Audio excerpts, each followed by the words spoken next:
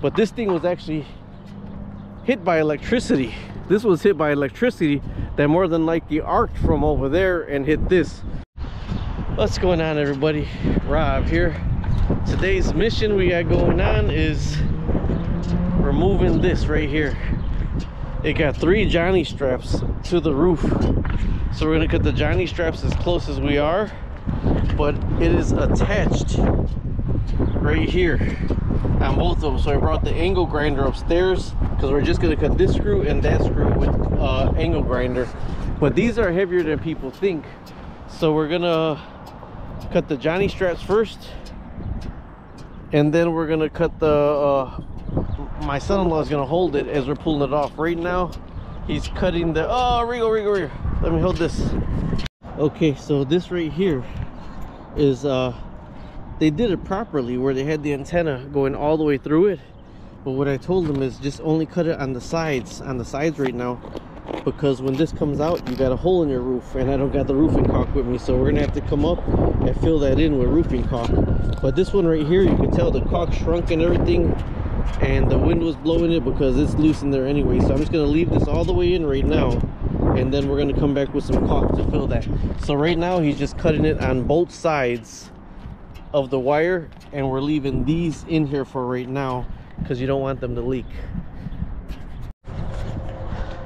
right here, because we don't want to have it pull it. So cut this right here. I might not have to use angle grinder. I probably could use, no, cut it down here. Yeah, all right. With the Johnny straps, these are just on a windy day, it holds it straight up. So you can cut these as close as you can, but don't mess up the old caulk. So if you leave some of this up, you leave some of this up. Don't mess up the old caulk.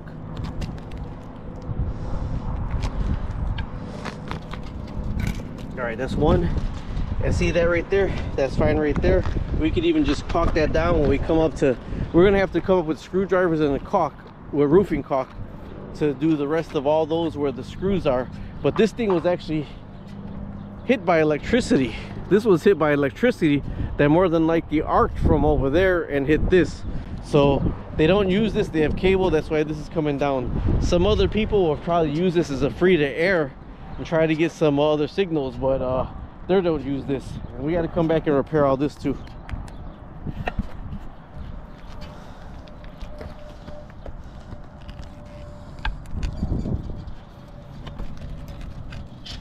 Try it. All right. See, that's your son throwing rocks. No, see, that's just this coming up. See, and so when water gets into this, it starts to disintegrate this. So we got to fix this too. What material is that up there? This right here is just mortar, but it's supposed to be concrete all the way around. It's supposed, there's actually a concrete thing that you can put down, or you screw in 2x6s, and then we mix the concrete down there, we bring it up, and then we pour it in here. So this is good that they got this so a bird don't go down in there. All right, this is the last Johnny strap right there, and then we're just gonna use this instead of the angle grinder. But like I said, don't mess with the tar or the putty that's in the roof right now, because unless you got the roofing caulk, that's gonna be a problem. Now cut these, Rigo, from up here so they're not in our way when we're taking this down. See if you could get those up there and cut that off right there.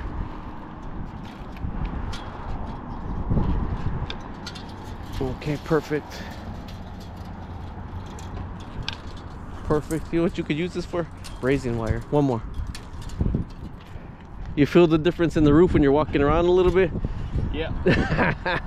When you walk on a roof and you're walking it, you don't first start walking around willy-nilly. You walk slow and you put your feet kind of there to see if the weight's gonna hold you underneath.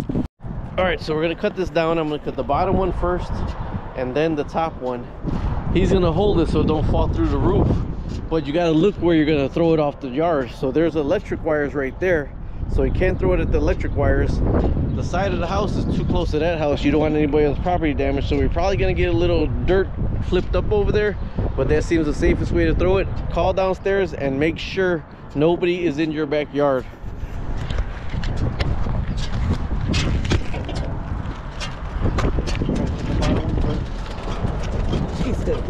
Because that hurt.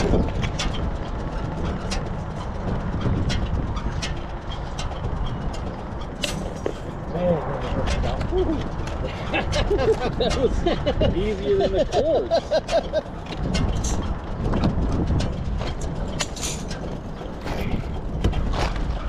All right.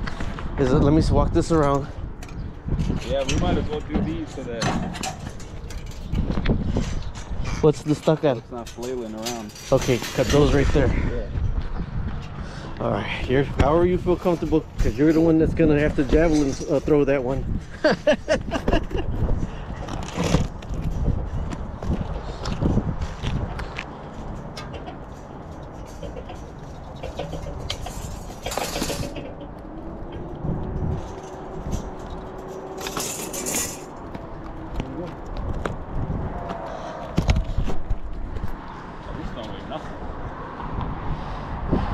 Just don't throw yourself off pitch throwing it off.